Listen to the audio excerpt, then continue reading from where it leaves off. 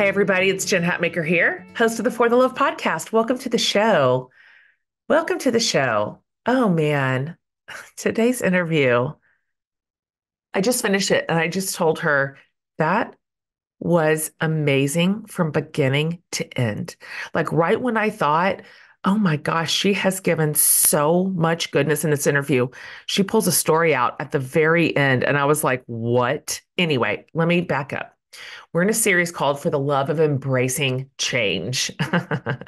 And so we're going to deep dive here into both the joy and the grief of change.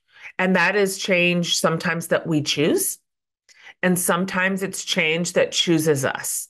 But either way, here we are, right? Like 1 minute we're high kicking with joy. Sometimes, like as this hope of change washes over us when we're choosing it. And then even inside that paradigm, wiping our eyes, like, oh, this brought an unexpected grief that I wasn't really ready for. And we're also during this series going to be asking the gurus, what are the mechanics of change? How do we set ourselves up for the best experience inside of it? Because look, one way or another, however it comes to us, change is sure. We're all going to experience it. I mean, it could be a healthcare diagnosis. It could be somebody that leaves our life. Whatever it is, we want to know that we can handle it when it comes, um, and begin creating sort of this posture toward change. That means we are both more able to choose it when it should be chosen, and also more able to handle it when it chooses us, right? And so, I mean, Lord knows I have had changes in my life in the last 4 years, more changes than I would have ever signed up for, and more than I would have known I could handle. Like if you would tell me on the front edge, these are all the things that you are going to experience, discover, know, and have to create. I just don't know. It would have been too much information for me. But looking backward on it now, I can see this posture toward resiliency and risk and hope and recreation that makes it all possible. So anyway, okay, you guys, let's get to it because today we're going to talk to such a talent. Um, she chose change. I mean, in every way. You'll hear she completely, like I told her, it was a yard sale. Everything went for sale, every category. And she moved into the life that she knew it was time to step into. She knew that change for her was mandatory for her sanity, for her happiness, for her joy. And she made every choice along the way to get there. And she writes about the whole thing, the joy and the mess that comes with pursuing a fresh start in the middle of life. Oh, man, man, oh, man, oh, man. You guys, today we have Joy Sullivan. She's a poet. She's a community builder. She's an author. Joy has a master's in poetry, so she's no chump, from Miami University. She served as the poet in residence for the Wexner Center for the Arts. She leads international writing retreats, and she's guest lectured in classrooms from Stanford to Florida International. Like, she is legit. Joy's also the founder of Sustenance, which is a community designed to help writers like both revitalize and nourish their craft. So if you want, by the way, listeners, if you want inspiration on the creative life, Joy writes a Substack newsletter called Necessary Salt. And her new book is called Instructions for Traveling West. It is brilliant. And I'm going to tell her, and you'll hear in a minute, how I stumbled upon it bootleg, essentially, before it even came out. It releases on April 9th. I can't say enough good things about it. Her poetry this was last year that I discovered Joy, and I've since followed every single word she writes, and her work has meant so much to me. And this is the kind of poetry I love most. As you know, I have a developing and meandering relationship with poetry that I've been nurturing for the last 4 or 5 years. And this is my favorite iteration of it. And so this whole conversation, you guys, I don't think you're ready. I don't know that you know what you're about to get out of this conversation. Let me just say it like this. For anybody who is experiencing change, who wants to experience change, who has any fear or experience around leaving and leaping, this is your conversation. Like, I'm so excited for you to listen to it. And by the way, if you would like to watch this conversation, we always video record every episode on the show. So you can go to my YouTube channel and you can watch this conversation if you'd like to and see the beautiful Joy with her clear blue eyes. Otherwise, I'm so delighted to be in your little AirPods, and I am actually so excited for you to hear this conversation. So please enjoy this fascinating and deep and encouraging discussion with the absolutely wonderful Joy Sullivan. Joy, I am, as I just told you, so delighted to meet you like face to face, to have you on the show. I have been like this girl peeking like in the windows of your work for the last year going, how on earth did I miss Joy? Like, fine, I'm so happy to be in your orbit. Thank you for coming on today. My God, it's such a pleasure to be here. Thank you, Jen. Let me tell you how I found you. Well, I should have like dug into my own story a little bit because I can't remember who posted, but somebody else that I'm following that's not you, um, posted one of your poems from your upcoming book, literally not even published yet, not even out on a shelf yet. Um, and it was the one about leap. And I'm in a space. I'm in an emotional space, and I'm also in a writing space. So I'm in this like creative place where I am thinking some of those thoughts that you penned in that poem.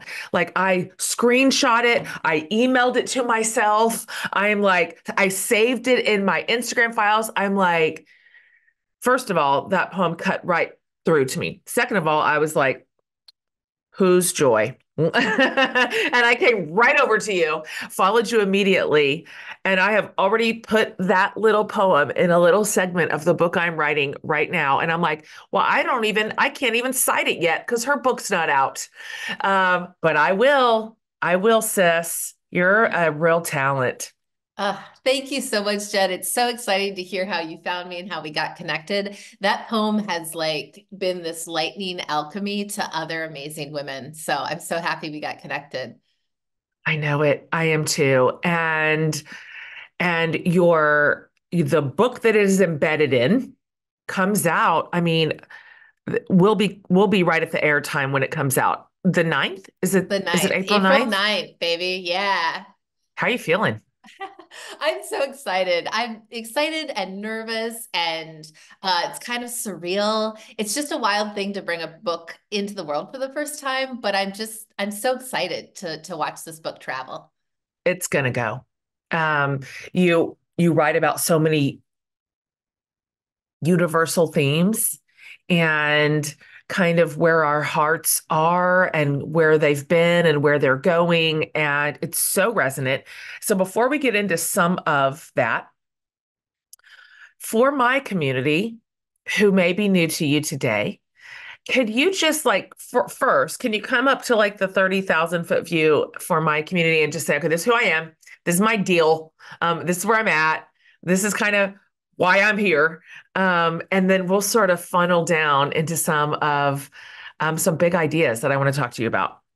Sounds great. Well, thank you so much for that, Jen. It's such an honor to be here. Again, my name is Joy Sullivan. I am the author of Instructions for Traveling West, which is a book of poems that's all about leaving and leaping.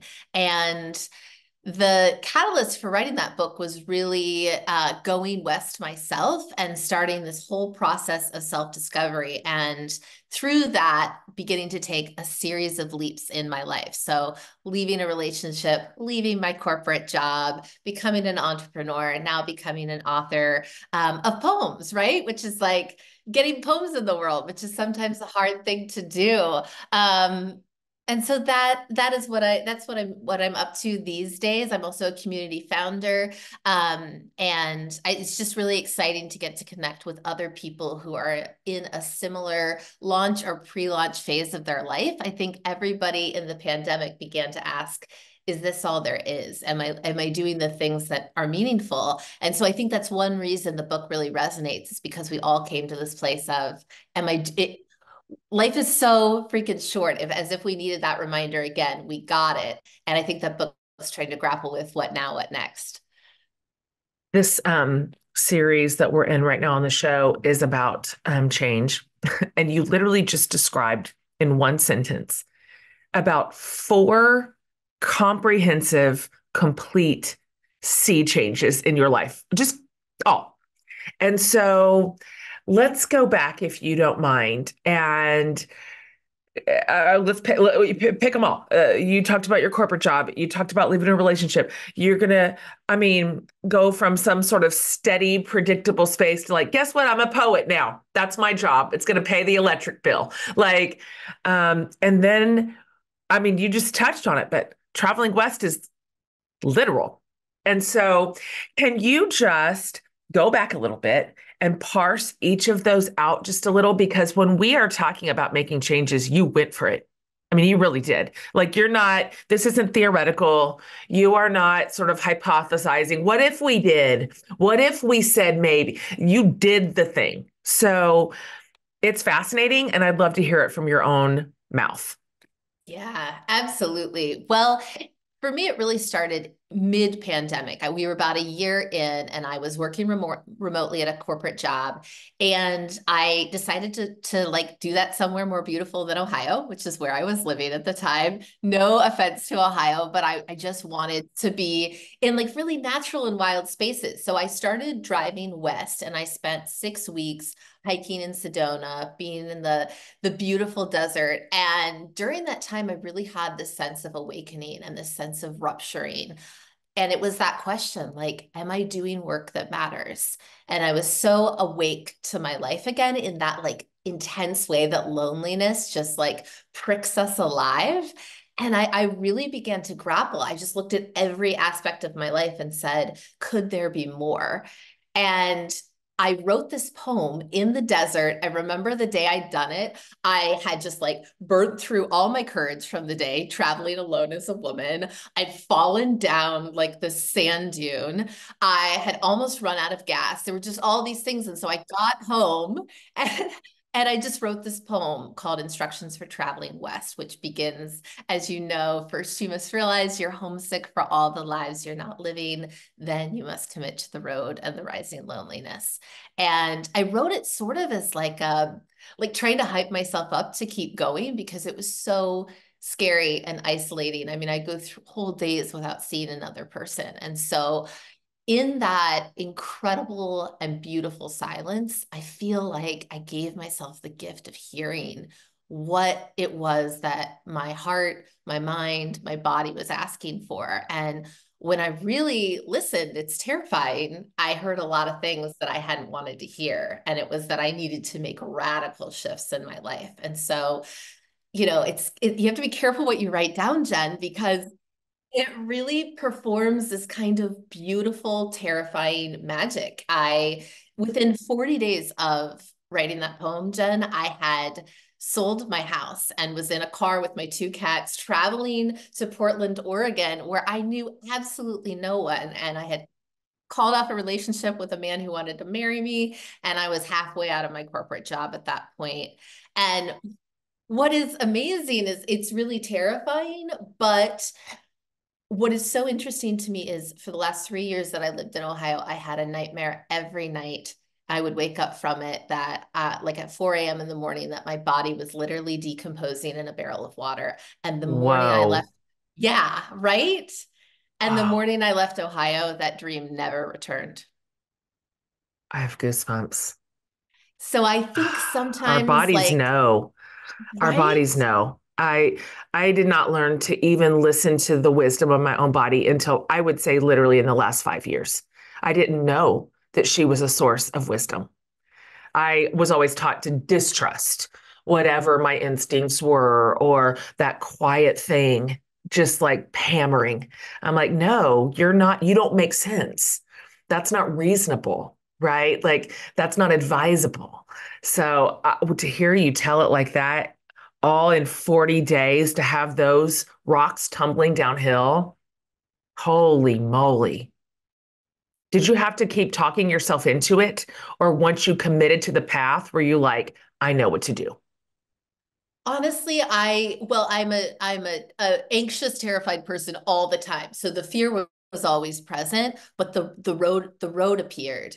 It appeared. I don't think that I could have not walked down it once it became obvious to me. I was scared, but I knew I had to do it because I knew whatever had me in its teeth, whatever the instinct or intuition was pulling me forward, it wasn't going to let me go until I followed forward. And, I think that we forget sometimes, like you were talking about this sense of instinct and intuition, like we're creatures just like the rest of the world. And how do the birds know when it's time to migrate and fly south or move out of a habitat or find a safer space? And I think our bodies know too. And I think that's what I woke up to in this just radical way that wasn't going to let me go until I followed. Oh my gosh. Did you have one of those silos that was scarier than another? I mean, because really and genuinely, you left no stone unturned. It was career, it was relationship, it was location, it was vocation. Like there wasn't anything left standing. Was one of them harder than the other? I'm thinking about my listener right now, whose little heart is like drumming in her little chest right now, going, my God, I know that voice. I know that nightmare. I know that sense of feeling trapped and stuck that I need to make a change. I'm curious. And of course, this is subjective, depending on the person. But was one of those categories harder than the others?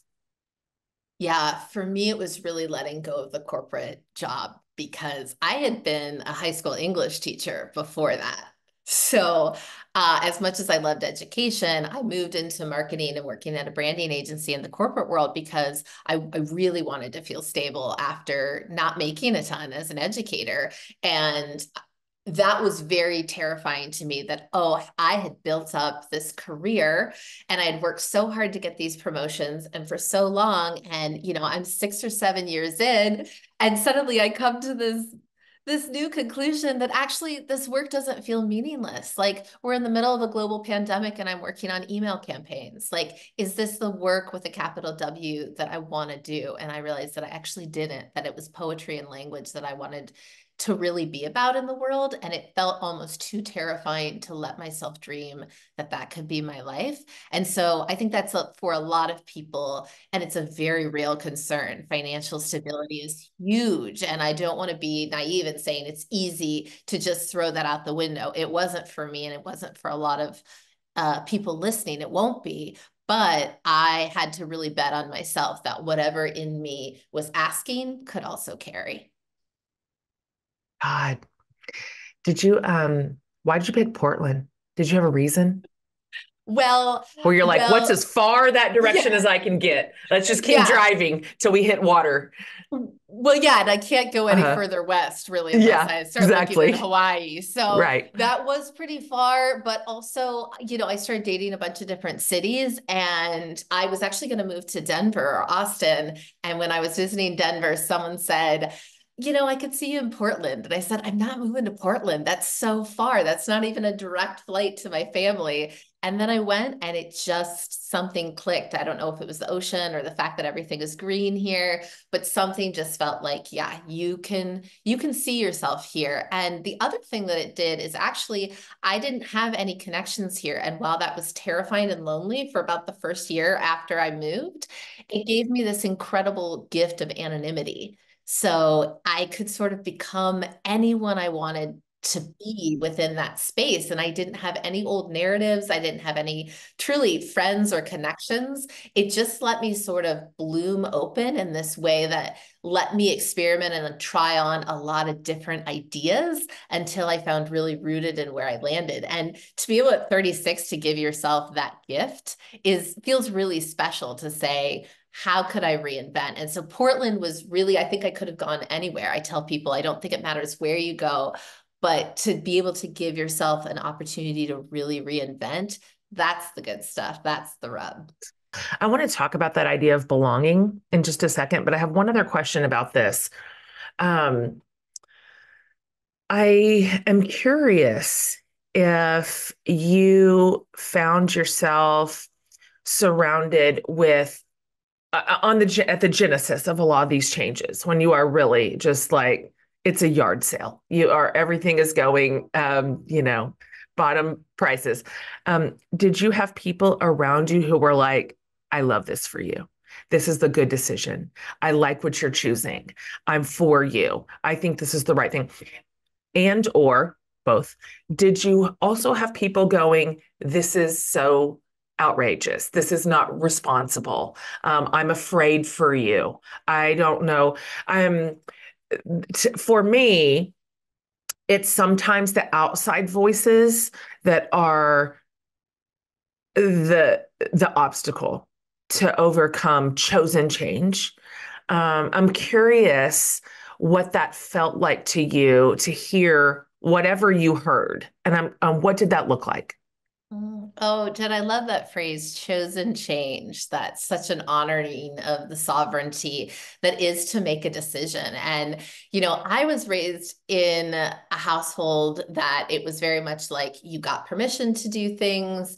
This idea of culpability was linked to this idea of sin, which was made me very fearful for a long time of making a choice.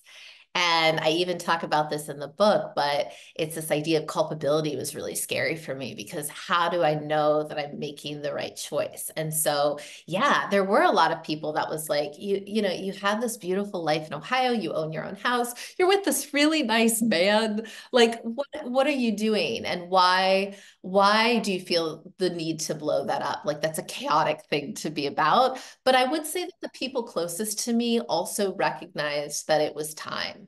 And even my mom was just incredibly, she just kept saying, I get it.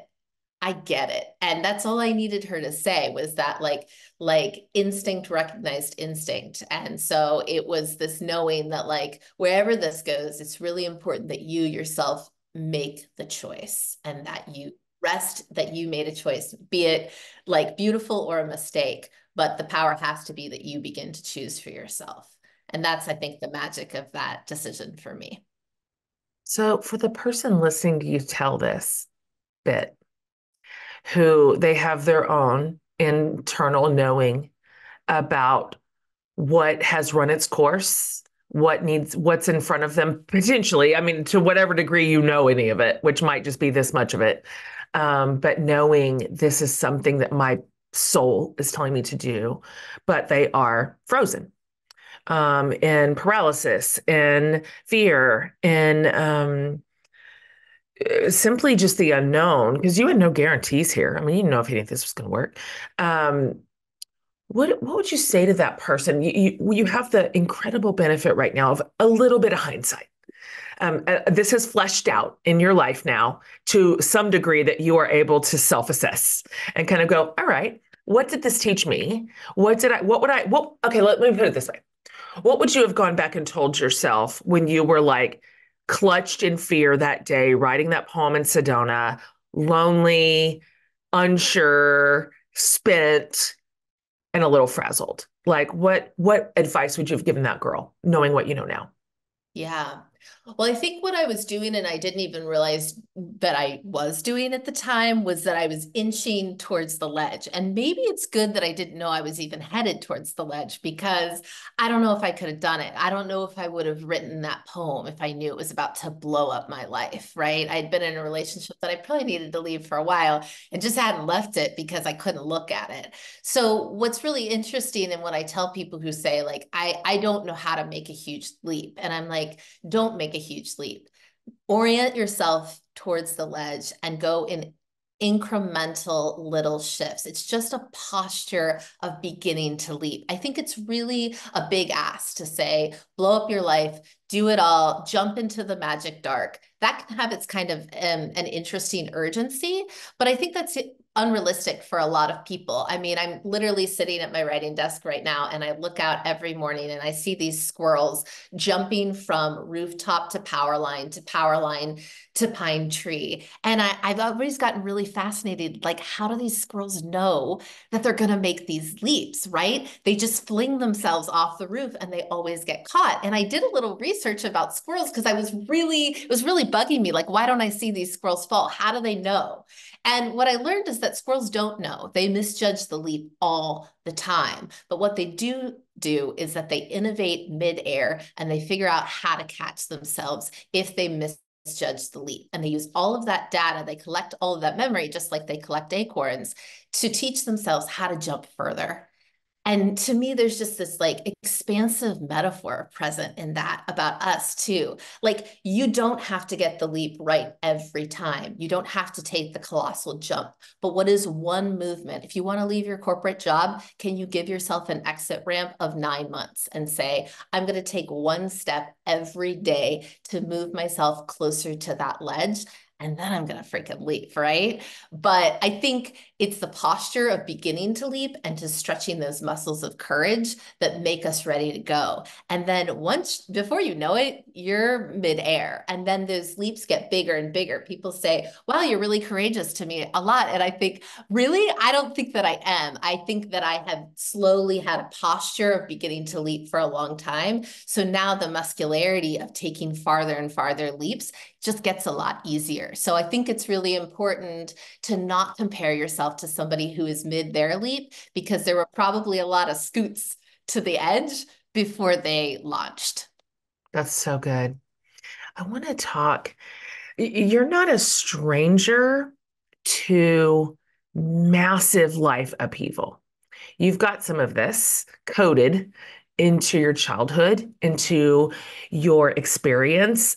You know what it means to have literally left an entire place, a complete sense of belonging where you were, and have to be in a totally new environment. I wonder if you could talk for just a moment about growing up and about what that looked like and when you left and why, and that maybe that was a bit of the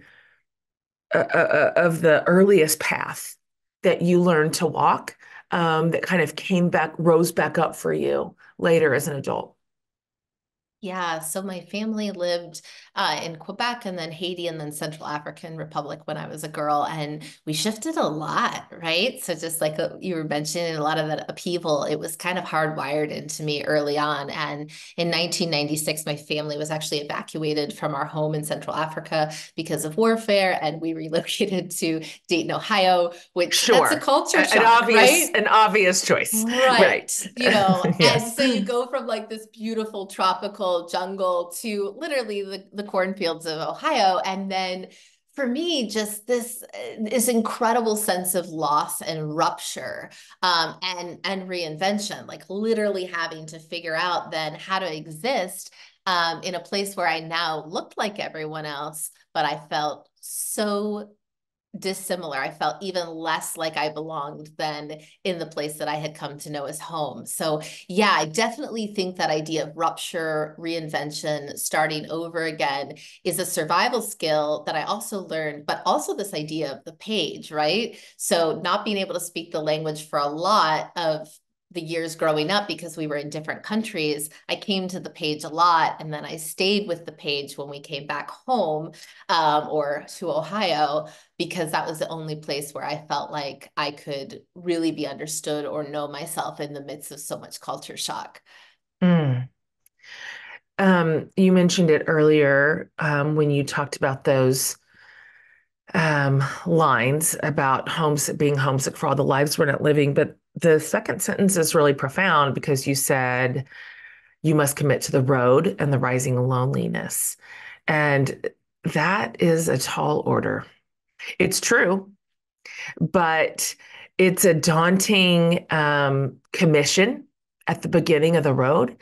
And so having experienced so viscerally a sense of loneliness, as you just mentioned, having left the culture that you knew, where even there, of course, you were obviously different, but you had formulated a real sense of home. And then to come to Ohio and be like, I literally don't, where's my place? I can only imagine. Um, I'd like to hear you talk a little bit about what you mean by the important role of loneliness in this whole gamut. Why does that matter? Why is loneliness one of the ingredients? Yeah, it's so interesting because that was the dark gift of the pandemic, was this supreme sense of loneliness. And obviously, we don't want to have to always stay in loneliness, but I think sometimes we reject it or ignore it, and we don't see it as the phenomenal teacher that it is. And for me, what loneliness has really offered throughout the pandemic, and then throughout like literally multiple times of my life, moving to somewhere place where I either don't know the culture, I don't know anyone, or I don't speak the language, is that you develop this intense sense of having to listen to who you are and what it is that you need. And sometimes it's in that unbearable stillness that we give ourselves a chance to really hear whatever it is that's asking to come out. And sometimes I just feel like, if you're like me, it gets lost in that 9 to 5, the blare of everyday life, right? That din that's, in traffic jams and buried in office meetings. And sometimes what loneliness gives us is this opportunity to really hear, like, what is the other life? What is the next stage? What is the evolution that is asking me to be born? And I think, nothing is as lonely as the desert in December, and just getting to go to this place of utter stillness, geographically, but also as a metaphor within myself, was just this opportunity to hear myself in a way that I never had before. So I think the loneliness of the road is something you just have to like sign up for as part of the evolution. Mm. I want to talk to you in a second about the craft of poetry and your particular gift for it. But before we get to that, I wonder if we could dive over here for a second on some of these conversations about in the midst of all this, which is um, who you are, what you want to bring to bear in the world, like these really big questions that you were asking and then answering with your choices. There's also this baked in structure right in the middle of it, of the female experience in the midst of all of this, all the other stuff, all this change, all these other North Stars that you are following. And so, um, and you have a really specific background, your childhood, your faith structures that you grew up inside of. And so before I ask you a couple of questions about that, could you just sort of, because we tapped down on it, but without really any details, talk about what those were. What did you grow up in? What sort of spiritual environment? And then some of the messages that you gleaned from that world as a human, but also as a girl. Mhm. Yeah, absolutely. So my parents were Baptist missionaries. My dad was a general surgeon also, but we were there in Haiti and then also Central Africa. My parents were there as missionaries. And so baked into that was a lot of messaging about gender, about obviously what it meant to live a spiritual life, and also this sense of like what it meant to be good. And I think I really coded that into my psyche of what it meant to be good, a good woman, a good girl. And that isn't a message that's only present certainly in more traditional evangelicalism, but it's certainly a message that women internalize, and that there's only one way to be good, and it's to adhere to kind of a very specific life path and expression of oneself. And so, I think what was hard for me is as I got into my 20s and my 30s, I didn't have the life that I sort of felt like I always should have had based on, what a woman was supposed to get. A husband, kids, right? The stability of the white picket fence, etc. And what's been interesting is when I sort of recreated or fractured some of those stories culturally and religiously that I had been given, my life just expanded into possibility because it had never occurred to me that a woman could be really, really happy if she didn't choose those things. That was even an option, that you didn't have to feel this intense sense of shame or grief, that maybe that was not the life that was going to be given to you. And something really magical happened for me when I was able to let go of shame or grief that I hadn't gotten those things. At the end of the day, I wasn't even sure that I actually wanted them. But it was this idea that, good Christian girls get certain things. And what's so powerful for me about the page is you get to subvert or crack open a story and figure out what you want to reinvent for yourself. And so part of the book is even looking at that character of Eve and sort of cracking open her story and saying, what's here in the margins? What's here if we would reinvent this story and tell it a little bit differently? And so, yeah, I think that's where I've sort of netted out in how to unpack from a linguistic perspective some of the stories that I was given as a child and begin to deconstruct. And what do you see in the margins of that story? How do you envision that um, being reinvented, reimagined, even? Yeah, so in the middle of the book, it kind of does this funny rupture, it begins with this very Edenic, pre-pandemic, idyllic childhood world, and then it moves into this sense of rupture or cracking. And in the interlude of the book departs from the usual themes of reinvention, travel, going west, and it tells this story in about 10 or 12 poems about Eve. And that interlude in the book is called Westward, A Woman Walks. And I was so fascinated by Eve because in my religious background, we always heard that, it was all Eve's fault. She'd messed up. She was responsible for the downfall of humankind. And I was in an airport once walking and I saw this woman with a piece of fruit in her hand. And I in my little brain's eye was like, God, I wonder if that was Eve. And to reimagine her as this like almost jet-setting woman who was traveling throughout time. She's literally the first woman to leap west.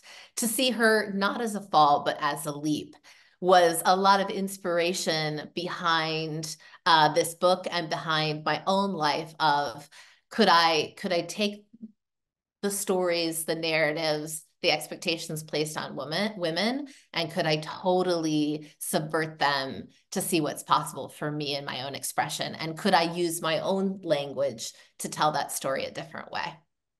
So good. That's just, it's such a generous reading. It's such a generous projection. And for me and a lot of people like me in this community who grew up in faith spaces, most of us kind of conventional, traditional gender roles, all the whole thing, Um, and of course, as you know, in our world, our aspirations were to be the tip top rung on the ladder was to be a missionary. So you did it.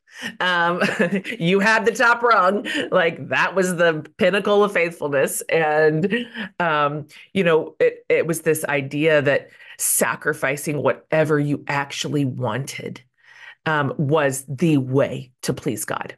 Um, so if that meant I don't want to chase a dream here, I don't want to live in a little cozy community with like best friends, like that was almost indulgent.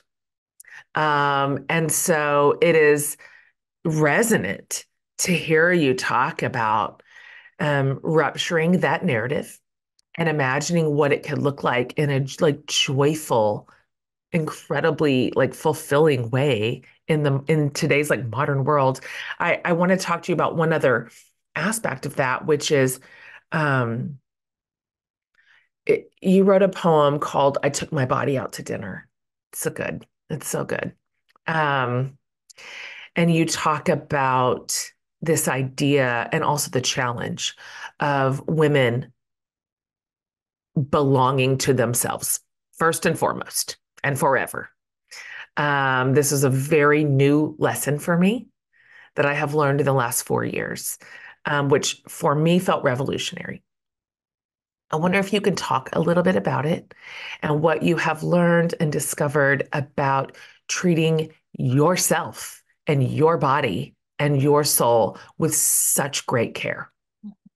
Yeah, that's such a lovely question, Jen, and something I feel like, God, I'm almost 40 and it's still something how am I learning this so late in life? And it's like, it's just like radical to finally feel like you begin to hold a different space for yourself than you have previously, especially as a younger woman. And for me, I have never understood the concept of self-care and self-love. It's super irritating when my therapist tells me to talk nicely to myself. Like how that has never resonated or understood. Like I understand the concept, but I don't understand how to do it in practicality.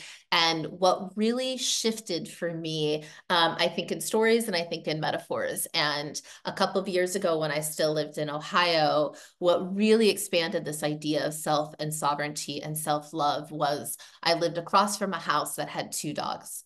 And they kept these young dogs on their porch in cages. And it took me a couple of weeks to realize that these dogs were not being well treated. And that eventually, the more I watched, I began to really wonder and later realized that these dogs were being groomed for dog fighting. And there were two dogs. There was a shepherd mix, and then there was a pit bull. And they would keep the shepherd always in the cage, and they wouldn't feed it, and then they would feed the pit bull in front of it. And it was a really heartbreaking, very traumatic experience. But to watch that shepherd mix learn time and time again, I will not be fed. I will not be loved. I will not be honored. I can't bite because my jaw is going to be bound. And so eventually, I mean, there was a happy story. I ended up repeatedly and very dramatically calling the Humane Society. They ended up getting the dogs out. My friends adopted the shepherd mix. And to see that dog transform, it took a really long time because that dog was hardwired to accept abuse as norm. Um, but to see that dog after weeks of being praised, weeks of being loved, weeks of being fed, turn into a different animal. And why do I tell that story is because that just unlocked something in my brain that struggles with this concept of how do I really be good to myself. It was, I don't put her in the cage. I don't ask her to accept scraps. I don't bind her jaw when she needs to bite. And that idea of like we're all kind of creatures, we're all animals in the end, and what we're fed we metabolize. And so I just gained after that like really traumatic experience of witnessing an animal continually mistreated and then having to work really hard to try and get the animal out of that situation.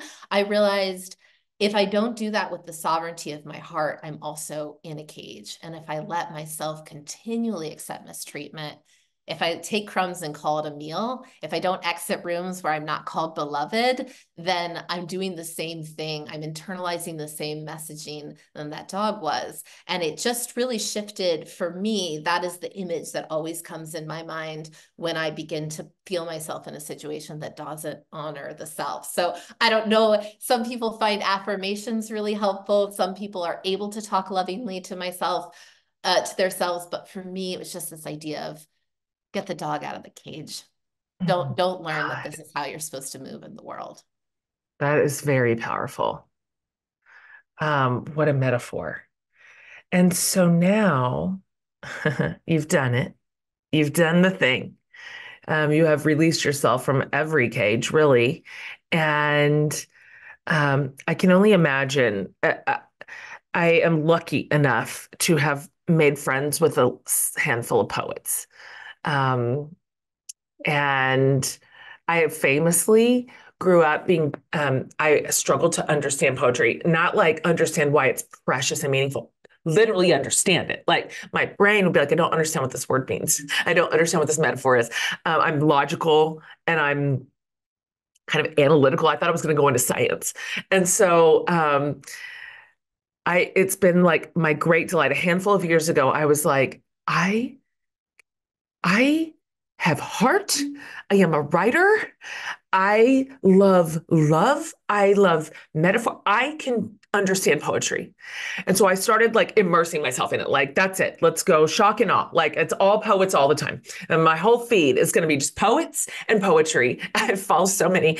And I have just been so delighted to become sort of awakened and like enlightened and included in the world of poets, which is such a lovely world. It's such a lovely world. So I'm guessing that this was the world that you understand and understood in language like this, in terms like your whole life.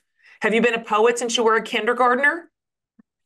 I would love to say yes, but no, No? you should see the things I wrote when I was young, the stories that I wrote. But what what I will say is I wasn't a poet early on. I actually came to poetry later in life. I went to grad school for poetry when I was about 25, but I had not written many poems previously.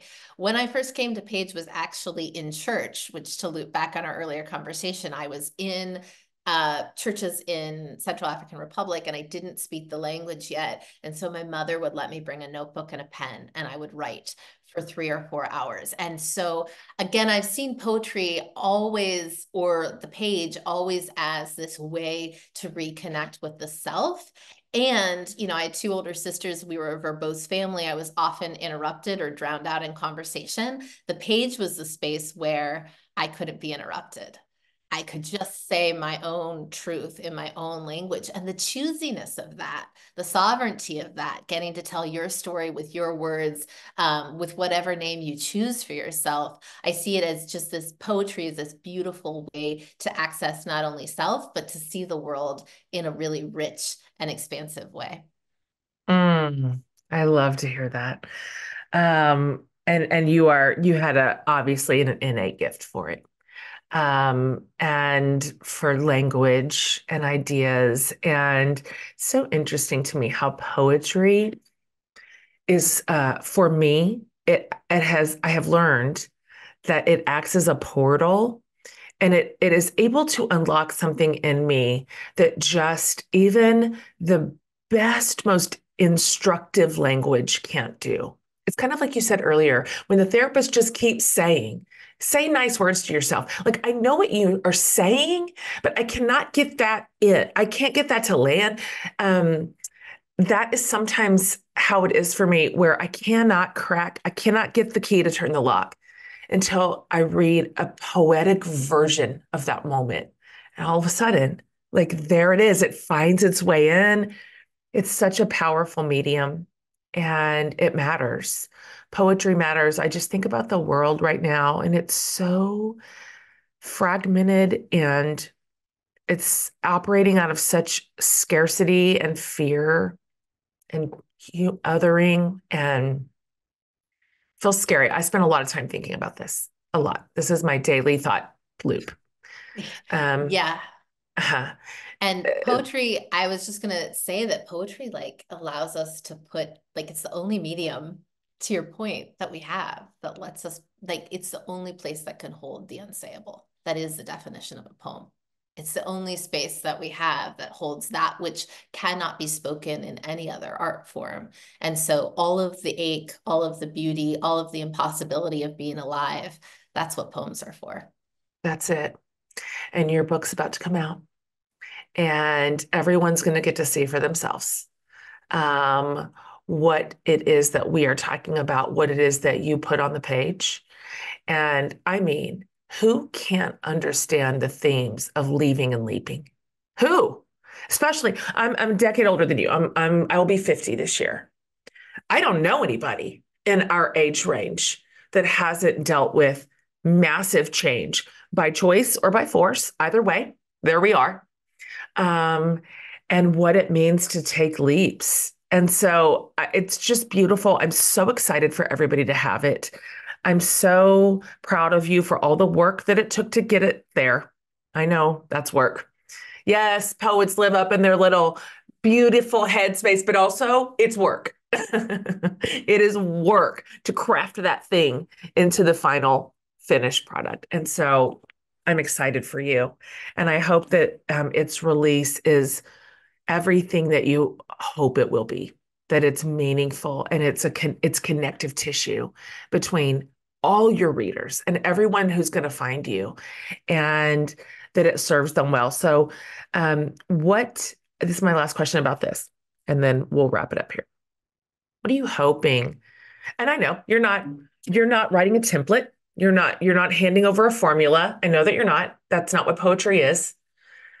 But even inside of your craft, your medium, what are you hoping, if you are, that your reader like closes that last page and feels or knows or walks away with?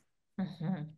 Thank you for all those kind words. I would say the thing that I always tell people is I'm a poet, not a preacher. And my job is not to give any sage advice, but to aptly name the ache.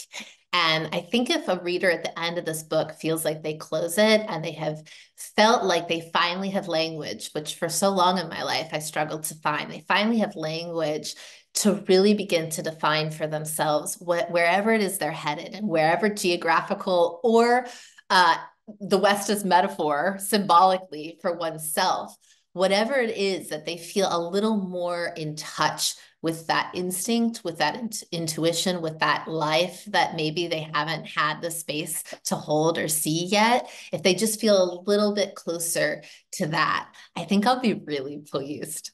Yes. Well, I can tell you as a reader who accidentally stumbled on one of your poems poached from a book that wasn't even released yet and then put on the internet, that's exactly what it did to me. And here we are. I pulled that thing out of the zeitgeist. It just, I mean, it's this long, it's not long at all. And it did that thing for me. And so, will you just tell my community where's the best place to follow you, where to find you, where can they get this book? Right this very second, it's up for pre-order, but it comes out on April 9th. Where are you sending people so that I can do the same? Yeah, absolutely. So you can order it at penguinrandomhouse.com. You can also follow me at, I'm only on Instagram these days. So at Joy Sullivan Poet is where you can find me. And yeah, I hope you love the book. I'm really excited to get to share it. Yeah, me too. Okay, this is literally the last question. Everybody gets this. Everybody, every series, every guest. This is Barbara Brown Taylor's question that she put in one of her books, and she's been one of those like spiritual guides for me for a lot of years. Answer however you want, Joy. Literally, it could be like nonsense, or it can be like the precious poet's thoughts, like anything in between. Her question is, what is saving your life right now? Mm. Love that question. Outside of my therapist, I would say I love sad music and I recently changed swapped all the sad music on my Spotify for an upbeat indie energetic mix, and it's awful and it's getting me out of bed. So when you're really stressed out about releasing a book, you just got to only listen to upbeat things. It's literally waking me up in the morning. That is such a funny answer. I love that so much. My oldest son, Gavin, who just got married this weekend, he only and exclusively listens to sad music. I mean, it's endless. The playlists are legion. They are this long, every one of them. And it just tickles me so much that you're like, you know what? That's it. Happy songs. Let's go Taylor Swift. Let's swap it out. That's amazing. I commend your knowledge of your own like brooding heart to be like, uh-oh, I need to get up in the top half of the glass. I'm about to release a book. Exactly. Yeah. I was like, ride or die. We gotta That's move right. this along. That's exactly right. Oh, that's so fantastic. Well, I'm so excited for you and I'm grateful that I have found you and found your work. And I'm thrilled that the rest of the world is going to have access to what it is you do, the special brand of magic that you bring to the page. And I am so looking forward for you to begin to hear in a new scale and scope what your words are meaning to people. That cannot be replicated. It is so overwhelming. It's so over the top when your readers start saying, they take what you said out of your pen and your experience, and then they apply it in a way that you could not have even imagined. Like you couldn't. And they'll tell you this is how what this means to me in this moment, and this is why. And it's stunning and it never gets old and it is so special. And the fact that we get to write words that mean something to people is such a gift. We are lucky. So I'm excited for you. Thanks for Thank you coming on so the much. show today. Oh my God. Thank you so much, Jen. This has been such a pleasure. I've really enjoyed chatting with you.